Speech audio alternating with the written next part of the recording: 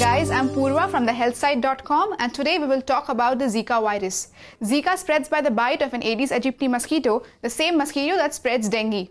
Recently, the live virus was found in body fluids like semen, saliva and urine. So there are high chances that the virus spreads through coming in close contact with the infected person.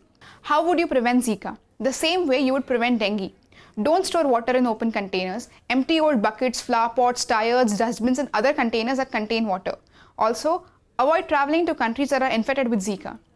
How would the doctors treat it? The doctor would treat it symptomatically, which means he would focus on treating its symptoms like headache, fever, fatigue, muscle and joint pain. The vaccine that is available is still in its nascent stage and it will take another year or so for it to hit the markets. Has the virus come to India? No. But if it comes to India, the government is ready to tackle it. They already have vector surveillance systems in place. They're also screening major airports and seaports in the country for any infected person. Should you be worried? Yes, but only if you are pregnant. If the mother is infected with Zika in the first 3 months of pregnancy, there are high chances that the virus will affect the baby. Scientists have recently proved that the virus can also cause microcephaly in the baby. Microcephaly is the condition where babies are born with smaller brains, which causes developmental delays. Babies with microcephaly can suffer from seizures, mental retardation, motor and speech impairment. If you have any more questions on Zika, don't forget to post them in the comments below. Hit like and subscribe to our channel.